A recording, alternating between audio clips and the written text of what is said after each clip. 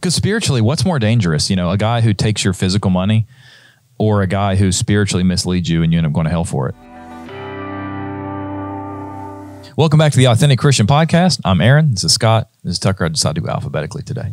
All right. So thanks for tuning in. This episode, we're talking about false gospels.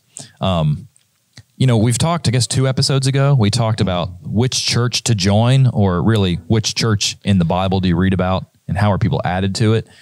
And we talked in that about how, like, when you look in the world, there are thousands of different churches, hundreds of different, like, big organized groups, denominations, and there's lots of, like, little, smaller startup ones all over the world. And the reason they exist is normally because they don't teach the same thing, right? And so it's like, well, when you look in Scripture, do you see that? And of course, the answer is no. We talked about that 2 episodes ago. And so we'd say, okay, what about false gospels or false teachers? What does the Bible say about it? And we've got to acknowledge when we look at Scripture that the apostles were warned about false gospels. Yeah. I mean, Jesus himself warned and said, there are false teachings that were going to come. What do you think about when we think about that topic? What are some passages that just, I guess, jump out at you, that whether it's Jesus or whether things that are in the epistles or Acts or, really any of the New Testament? Well, we got Acts 20, 28 through 29. Okay. It says, pay careful attention to yourselves and to all the flock in which the Holy Spirit has made you overseers to care for the church of God, which he obtained with his own blood. I know that after my departure, fierce wolves will come in among you, not sparing the flock. So to me, I think in today's culture, we just think as long as you love Christ, then it doesn't really matter. It's not a salvation issue, but it's like if they're being warned that there's the original and then something's going to come and it's going to be perverted, we got to pay attention. Yeah, it's interesting. You look too in verse 17 of Acts 20, it says, from Miletus, it's talking about Paul, sent to Ephesus and called for the elders of the church, right? So he calls the leaders of in the New Testament, you never had this one, well, I take that back. In 3 John, you had this one guy named Diotrephes who wanted to have the preeminence. He wanted to be the lead pastor, right? But that's not what Scripture prescribes. Scripture says a church should have a multiplicity, 2 or more, of elders. The word elder, pastor, bishop, they're all interchangeable, right? Yeah, what is it? Elder, pastor, bishop, shepherd, overseer. Yeah, technically the word shepherd is the presbyter. Presbyteros, that's the word here used of elders. Yeah. The Greek word. But the word pastor is Latin for poimen. The Greek word is poimen, the Latin is pastor, and the English is shepherd. And the translators translated the Greek poimen to English shepherd every time except Ephesians 4:11. That's actually the only time you find pastor, I believe, in the whole New Testament. So technically they should have changed it to shepherds there. But so that's what a pastor does, is he shepherds. But 1 Timothy 3 gives qualifications for an elder that also fit a shepherd. So this idea of like a 27-year-old unmarried pastor or a female pastor is actually unbiblical if you look at 1 Timothy 3. So that's kind of a side note. But so Paul calls these elders of the church and warns them about what Tucker said. Yeah, that's who he's talking to. Yeah, he's talking to the leaders. That's right. He's saying you need to take heed. Why? Because they're going to have people who are going to come who are going to be like wolves. And look at verse 30. Read verse 30, Scott, and tell me what's even crazier about that. Also, of your own selves shall men arise. And yeah, that's where I was trying to get towards.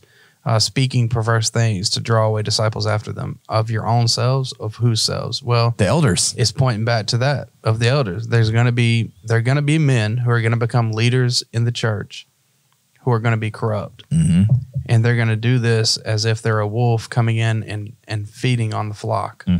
They're going to use the flock for their own self-gain. They're going to speak perverse things, and they're going to draw away people they're going to follow them. You can look at the world today and see the way that everything is split off, the way everybody went, the fact that denominations exist in the first place. That started way back in you could make an argument that it started very early in the 100s, 200s, right? Yeah, Judaizers, Gnostics, all those different groups. Yeah.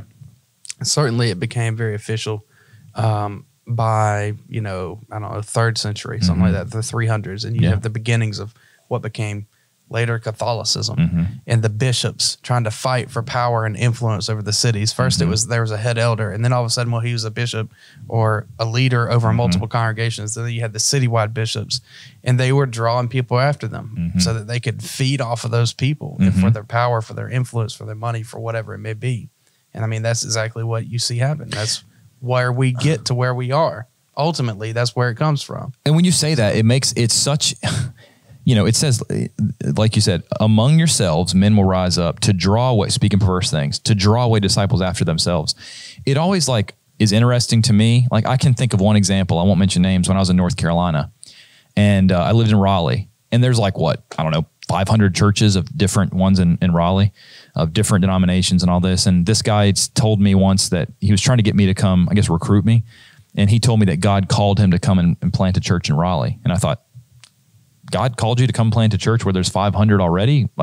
Seems to me God wants you to go plant one in the deep, dark heart of Africa or the Middle East where there's not a congregation. Yeah, because you're talking to somebody who would say, well, most people are okay. They were denominational in their thinking. Yeah, right? Yeah, they were. Yeah, right. And they basically think that, that's a good point. That's a really good point. They thought that all those other churches were fine. Right. But it was okay, well then why did you come and set your own up? And that's the issue when you say it's, my church. Sometimes we use the terminology, hey, what does your church teach? I know it's not your church, it's Christ's church. But what I'm saying is, why do you have a guy who, let me bring it all back, draw away disciples after themselves? I meet people all the time that want to start their own church. Why? Because they want to be the leader. They want things to revolve around them. They don't ever look at scripture and say, well, look, actually this church over here is following the scriptural pattern. I'm going to go become a member there. They're like, no, I want my own church. I want to be the leader. I want to be the lead pastor. I want to call the shots. And it's we still see that today. And then look at verse 31. This is how important it is. Therefore, watch and remember, for 3 years, I did not cease to warn everyone day and night with tears. Is this a big deal to Paul? Yeah. For 3 years, he's telling these elders in Ephesus, he's warning you day and night with tears. It's a big deal. And unfortunately, we live in a world today that sometimes doesn't think it's that big of a deal if you teach something different than what the Bible taught. That might not be right, or I understand what you're saying, but we should all respect our different opinions and agree to disagree. It's about some things, but not about the gospel. Well, it's when you go to make changes to the gospel, what does he say about it over in Galatians? Yeah, what? Let's go there. Because that's we're talking about false gospels. That's a perfect one. Do you have it already? Yeah. You want to read it? 1:6-9. Yeah. It says, I marvel that ye are so soon removed from him that have called you into the grace of Christ unto another gospel, which is not another. But there be some that trouble you and would pervert the gospel of Christ.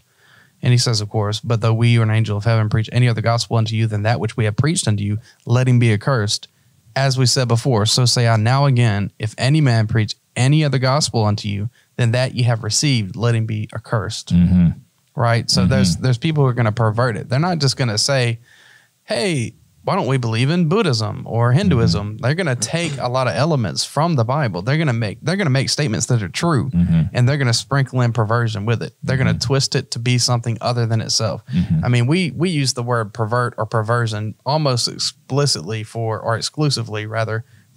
sexual issues today. Yeah. But when you're reading this in the Bible, it's just talking about you're going to take something that's good and holy and right and the way it's supposed to be, and you're going to turn it a little bit. Yeah. You're going to change something about it. You're going to add something in that shouldn't be there. It's the idea of, I suppose, I'm looking up the word beware there. the leaven of the Pharisees or something like that. It's the idea that there's going to be a little something that gets in here and it's going to work its way through. It's not that you don't maintain some of the structure of the original, but you've added these other things that have seeded their way through and they've changed it into something else. I think this is which is why he says it's not another. Well, it's funny. It's what you said. You said twist it and turn it. I just looked up the words. It's at least the same root. In that verse there, those who pervert the gospel, you said they twist it, right? In 2 Peter 3:16. Yeah, it's the same root word. Speaking, it says Paul, it's verse 15, in all his epistles, speaking of those things in which some things are hard to understand. There are some things in Scripture that are more difficult than others, right? They're going to wrest. They're going to, which untaught and unstable people twist, wrest. It's the same Greek word or the root word, which is strepho, to turn, right? Yeah. To their own destruction, as they do the rest of the Scriptures. So you're going to have these false teachers who take Scripture and do what to it? They twist it to fit their mold, to fit what they want it to teach. We mentioned in an earlier program, it's like the devil can quote Scripture. There's a lot of people that can quote Scripture, and they will. And it's not that the Scripture doesn't say it. It's not that the Scripture isn't true. It's how they're trying to make application of it. Absolutely. That's what's false. They twist it into something else. it's pointing this direction, and they try to say, no, let me point you over here instead and make this mean something else. And in that process, they perverted it. They're going to lead people astray. They're going to be that wolf that he's talking about. They're going to take advantage of the church, and they're going to do it to their own destruction. And unfortunately, there are passages that make it clear that if we follow those people into error, that we'll condemn ourselves as well. That's right. That's right. And in one of the previous episodes we filmed recently, I had shared the story about how the two ladies that were from the Baptist church and then the pastor that came to my house. And when I was talking to the pastor, and I use that word in terms of what they describe it as, but, I was like, well, you're choosing to follow that doctrine. And I was like, would you go be a Catholic or a Methodist? And he said, well, they get some things right, but some of it's false. I was like, so what you're saying is that you do see that there's some false doctrine in their beliefs. Is what I'm saying is like, if the scriptures tell, and if we believe that the Holy Spirit wrote this, like, it's absolute truth. It's like, then if it's talked about there being just one gospel or one doctrine, I'm like, why is it that we can we not just simply just go back to that? Just like in 1 Corinthians chapter 1, just talking about let's see, verse 12, like what I mean is that each of one of you says, I follow Paul and Apollos and Cephas, or I follow Christ. It's like, is Christ divided, or was Paul crucified over you, or were you baptized in the name of Paul? And, they're fallen humans. Yeah. So, and they were inspired. We said that before. Right, yeah. Like if Paul's saying, hey, when you, in later in chapter 3 and 4, it talks about figuratively, I've conferred, I think that's what he says, this to these men. Were they really following Paul, Apollos, Cephas? Or is he just saying, you're following these other guys, but I'm not going to name them. I'm just going to say, even if you were following Paul, Apollos, and Cephas, right? Either way, he's saying that's wrong. And Cephas is Peter. Paul's an apostle. Cephas is an apostle. Apollos is likely have miraculous gifts given to him by the hands of an apostle, Acts 8:18, and is out preaching the gospel now. So that's wrong, even if you follow those men, let alone some uninspired guy, who went to school for a few years. I mean, that's why we always, for the last, 27 episodes in season 1, and who knows what this episode is, 20s maybe. We've always encouraged you, check the scriptures. If we don't make a good enough case that convinces you, reject it. Don't ever say, well, they got a good podcast and they're on a cool set or something like that, therefore they know what they're talking about. Check it against scripture. Right. You know this, Acts 17:11, they're listening to Paul and they're checking him out. 1 John 4:1, beloved, believe not every spirit, but try the spirits whether they are of God, because many false prophets are gone out into the world. Spirit doesn't mean like, a ghost or a metaphysical thing like that. It's talking about those people. Teachers, the mind. Try the people, try the doctrine, compare it to what you see in the scripture. And of course, in this case, they're gonna try these spirits, they're gonna try these prophets according to what they have revealed to them at that point. That's we right. Fortunately have everything that we need. That's Right? Jude 3, we talked about that in another episode. Well, so I've had so, like when you're talking, I have this idea in this. One thing in Galatians 1:6-9, it says, even if an angel preaches to you, right? I think it's interesting when you look at false gospels. Mormonism says the truth was lost, and who came back and gave them a vision? The angel Moroni. Yeah. Right? Yeah, I was trying to remember. I wanted to say like Marconi. I was like, that's not right. The angel Moroni. So literally Joseph Smith says, hey, an angel came to me and said that the true gospel is lost and I'm restoring the true one. Isn't that what the devil would say? Like, even if an angel comes to you, I actually think, I haven't studied Islam as in depth recently, but we have a good Islam series that I think Dave Miller did that will be in the link tree. We also have a Mormonism series that will be in the link tree. But that is what Islam has in his roots. Yeah, wasn't it like an angel came to him in a cave? Yeah. The premise of it is exactly the same as what Mormonism is. Well, the scriptures became corrupt. We didn't have the pure word of God anymore. He's meditating. An angel visits him. I think he might say it was like Gabriel or somebody like that. And then he revealed to him these things. And he's the great prophet or whatever. Yeah. Right? Because they still accept in their canon of what they use, they have the gospels. But they always say, read them. They're good. But as long as they don't contradict what the Quran says, the Quran is the pure word of God. It hasn't been tainted. So wherever you see a contradiction in the gospels, just disregard it. Well, and I think actually, in John 16, 14-17, but John 16, 12-13, 15, 12-15. I say the gospel. I think they reject John. But, okay. Well, Matthew, it's interesting because I think it was maybe when I studied Islam really in depth. I have my Quran up there. It's all highlighted and notated. But I remember in that study that I found that maybe one of Muhammad's like uncle or somebody after him said that the promise that Jesus said he had to go away so that the comforter, the Holy Spirit could come. They said like Muhammad was that, as opposed to what the gospels say. which or the book of Acts is that came to the apostles and it guided them into all truth. Yeah. But I guess the gist of it, we'll have more videos in the link tree for you to watch about these two different groups. But both of those false gospels came from an angel, hypothetically, right? Which I don't think they did. But even if they did, Paul says, don't believe it, right? Jude 3, the faith has been once delivered.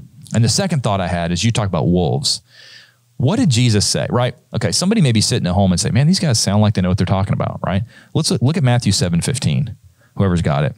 Matthew 7:15. Did Jesus say, false teachers are going to come to you and they're going to look just like wolves? You're going to be able to look at them and know right then that guy's a false teacher. What did Jesus say in Matthew 7:15? Beware of false prophets who come to you in sheep's clothing, but inwardly are ravenous wolves. They come to you in sheep's clothing. What do they look like on the outside? Sheep. A sheep. Mm-hmm. They look like good and innocent and pure people, just like you. Yep. They look like, and maybe they are just like you. I'm assuming a lot of us, assuming right? that you're innocent. Assuming that we're trying exactly. I know to be like God wants us to be. Yeah. So he's saying when you look at them, they look nice. They look like true prophets. They look like men of God. And honestly, they may be just straight up deceived and they may be trying to be honest, right? Right. But it says when you look at them, they have sheep's clothing, but inwardly they're what?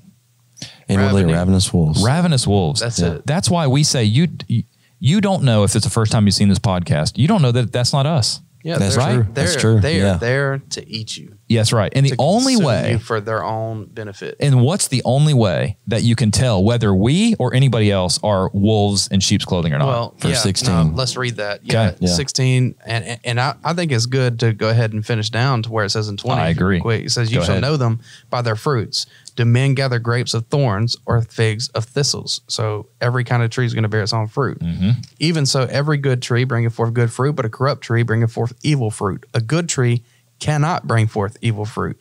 Neither can a corrupt tree bring forth good fruit. Every tree that bringeth forth or bringeth not forth good fruit is hewn down and cast into the fire. Wherefore, by their fruits you shall know them. Mm-hmm. So you're going to know whether someone's teaching the truth. In this context, at least of Scripture, I'm talking about what's a fruit. I think a fruit is if you have a true fruit, is the true truth or the truth or doctrine. You have to find somebody that teaches that. How are you going to know that? You have to dive down and dig into it. Some people say, well, this guy bears good fruit because he's a nice guy and he does nice things for people. I know atheists that are nice people and do nice things for people. Well, this guy, he uses the Bible. The devil's quoted Scripture, right? You have to dig into Scripture and say, is everything this guy's saying match up with this book? And you got to be diligent. I mean, you can't just say, well, you sit in if you go to church on a Sunday, it's the assembly, and you're sitting there in services and you don't bring your Bible and the guy's just quoting stuff and you're up there just listening and saying, man, all right, it's on screen. It's a Bible verse. Yeah, you know what? Right. I mean, all right. I like that. And that's not, good. yeah. I mean, absolutely. You're going to check their fruit by what they say and see if it measures up to Scripture. Mm-hmm. But even furthermore than that, and I think if you keep on reading in that same passage in verse 22, he's continuing with these same kind of thoughts. Mm-hmm. Many will say to me in that day, Lord, Lord, have we not prophesied in thy name? And in thy name cast out devils, and in thy name done many wonderful works. And then I'll profess to them, I never knew you. Depart from me, you that work iniquity. Why? Therefore, whosoever heareth these sayings of mine and doeth them, I will liken him unto a wise man, which built his house upon the rock. That's right. So who is the person? Yep. You can have somebody, there's a couple of ways you can have it happen. Mm-hmm. They can be saying the right things, not doing the right things. Mm-hmm. So you can look at their fruit in their life. Mm-hmm. He can talk a big talk, but if you have a person who's willing to go out and their fruit is corruption or manipulation or lies or extortion or embezzlement or whatever it may be, you know that man. Those would be easy ones to identify. Those are the easy ones, right? Yeah. And it can be true the other way too. Maybe he's a really nice guy, but he's telling you things that aren't in the Scripture. I mean, you can know that to be true by looking into the perfect law of liberty, looking into God's holy word and comparing what he has to say to it. So there's two ways you can look at it, and you'll know them by those fruits. Because spiritually, what's more dangerous? A guy who takes your physical money or a guy who spiritually misleads you and you end up going to hell for it. Like we'd say like, oh, that guy embezzled money. He's such a crook. And it's like, I'm not trying to be offensive, but like, okay, you took my physical money. Yeah, you're probably getting arrested. But like, if you're teaching me spiritual untruths, that's got like eternal consequences, Like, so as in a world that's really a lot of times not that concerned with spiritual error, they're like, oh no, man, don't take my money. Yeah. But it's like, I'm like, if I had to choose between the two, which luckily I don't think I have to choose between the two, take my money, dude. but don't teach me something that's untrue from the scriptures, you know? Well, and that's what ultimately, like you just said, sorry, Tucker, Scott and Aaron show, or Aaron. And anyway, verse 21, you talked about that. The one that does the will of my Father. They'll say, Lord, we did all these religious things. We cast out demons. We did wonders. We prophesied in your name. I never knew you. You worked lawlessness. Why? You didn't do what God told you to do. Where? In scripture, right? Yeah, so check out us. Don't, even if you've been watching this podcast for 2 years, don't take everything we say as gospel truth unless we give you book, chapter, and verse so you can go check it yourself. That verse actually scared me when I first read it 4 years ago, but it ought to scare everybody even today, even us, you know? Oh yeah. Yeah. Don't listen to, always check us. I think it's cool. Like when I first heard about like the early writers, when you talked about that, you can go back and kind of see it. They're not inspired or anything, but just to see what history shows. But like when you look back in church history, not only are people breaking away to form their own church, but people are also trying to say, hey, let's get back to the original. Yeah. And so I think that's what we're saying is like, if you're listening and driving, we're saying, we're not trying to get you to join any other church. We're saying like, if Jesus literally built to become his bride, why would he have like, I hate to say it, like go sleep around like with other false teachings? It's like, like literally, and we wrote down 2 Peter 2:1, but false prophets also arose among the people, just as there will be false teachers among you who will secretly bring in destructive heresies, even denying the master who brought them, bringing up themselves swift destruction. To secretly bring it in, you know? They're like quietly, secret. Maybe they don't even show it to you at first, but they'll bring in heresies, which means division. I don't even think a lot of this, like that people are wolves. I don't even know if people realize that they're wolves sometimes. Because I don't think they do. There's some amazing people in my past and they're like wonderful. But looking back, it's like, even though that they're amazing people and they bared some good fruit in certain ways, the teaching doesn't match. And that's you have to set aside all that stuff and say, okay, I can literally be just Jesus's. And because in our culture, we're so used to all the divisions. We're just used to it. Like, as long as you love Christ, you can go anywhere. Well, and I think too, like sometimes people think that fruit there means, oh, well, he does nice things for people. I mean, I know atheists who do nice things for people. Does that mean they're bearing good fruit? I mean, I don't think that's the context of fruit of it's talking about there, right? And so like what Tucker talked about is study the real one. Like, look at the New Testament church. And how are you going to know that if you go to church on Sunday and you listen to this guy on stage and you don't have your Bible and you just sit there and you're like, okay, yeah, I like that verse. If you haven't studied it in depth and spent time in it on your own, how are you going to know whether what he's saying is out of context? Well, he says corrupt fruit. I mean, what I'm saying is if you sit in there and you don't know what the book of Ephesians is even about because you've never read the whole thing from beginning to end and you've never studied it and said, whenever a guy quotes a passage from Ephesians, how are you going to even know, like, that's out of context. You're not going to know. You literally won't. It's like there's no way for you to know unless you study it for yourself. That's one of the things we try to provide resources for you, not just to watch us, but to say, hey, look, if you like this topic, dive in deeper here. Go to the podcast resource page, watch this video series, watch this Books of the Bible on the app, verse by verse study through the whole book, Yeah. Hey guys, thanks for listening to the show today. We'd like to mention you can download these episodes. They are sponsored by the Gospel Broadcasting Network. We have an app available. You can check that out and get answers to life's biggest questions. So we got about 6 minutes. My mic stand's blocking the timer. 6 minutes. To be honest with you, I started a minute late. You started a minute late? Yeah, we got about 6 minutes. Does that mean we have 5 minutes left? Maybe. If you start a minute late. Okay. Let's talk about some false gospels, right? In the first century church, Paul had to deal with this. Galatians 2:16, Acts chapter 15. You can read those for yourself. Paul dealt with this idea of these Christians who were formerly Jews that said to be a Christian, you have to add the law of Moses. You have to add circumcision. Paul rebuked that. That's actually what Galatians is being written against, which is kind of interesting. Those were people who were true Christians that were adding something to the gospel. They were adding circumcision, the law of Moses. And Paul says this is another gospel. So by adding something can also be another if you take it away. It's also interesting that was in the Bible.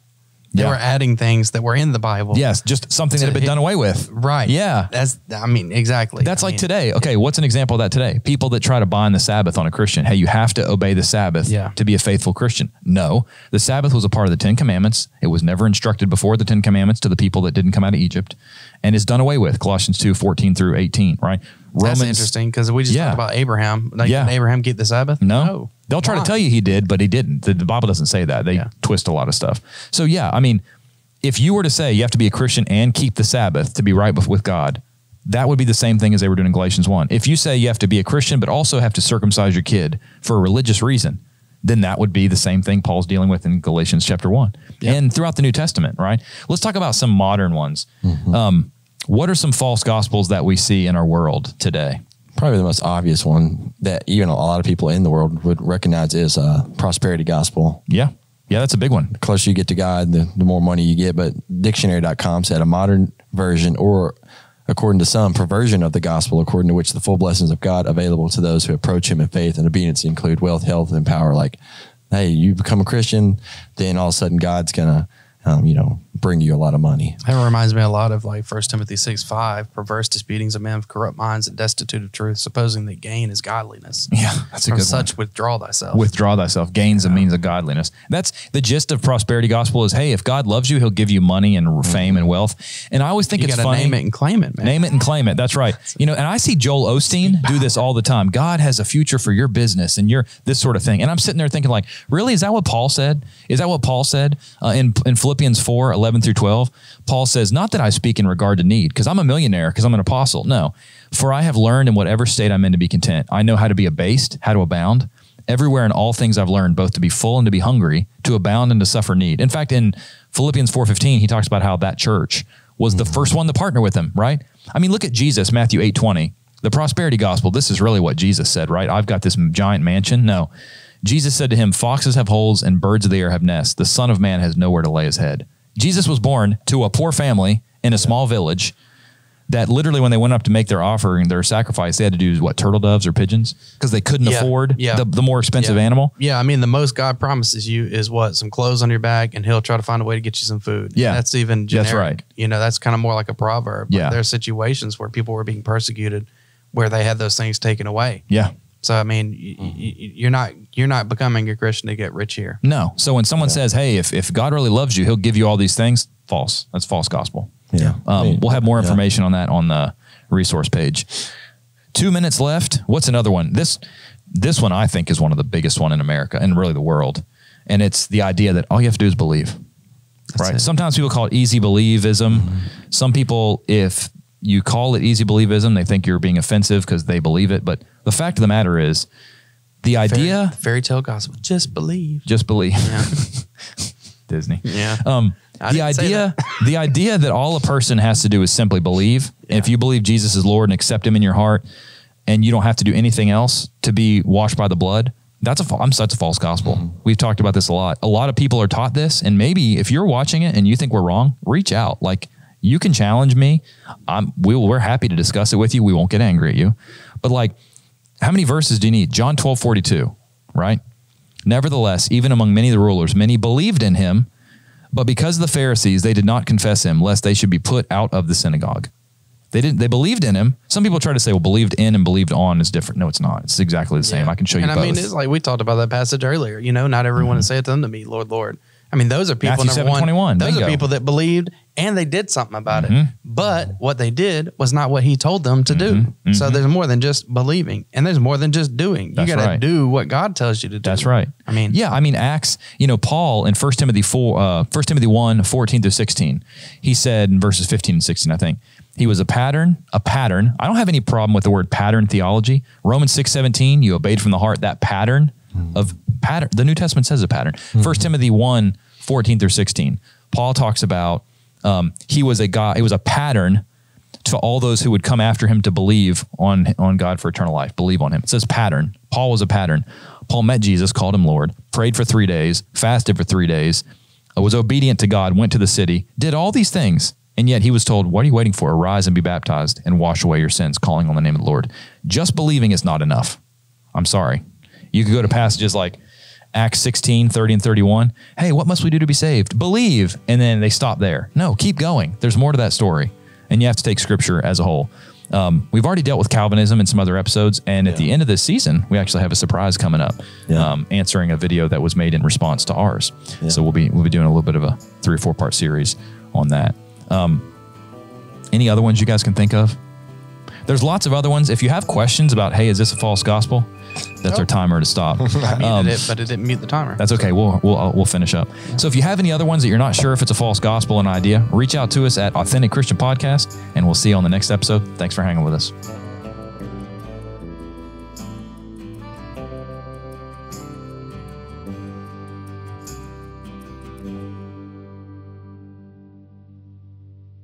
Hey guys, thanks for listening to the Authentic Christian Podcast. This podcast has been sponsored by GBN, Gospel Broadcasting Network. You could download the app and start streaming every show, watch every episode, and discover the answers to life's biggest questions today.